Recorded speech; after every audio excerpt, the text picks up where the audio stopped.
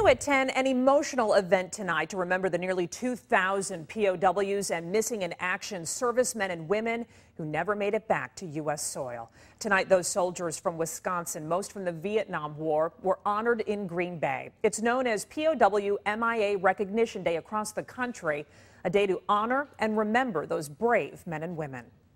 Our POW MIAs never got to come home, and their families still have that unanswered question. And our job tonight is to make sure they are never forgotten.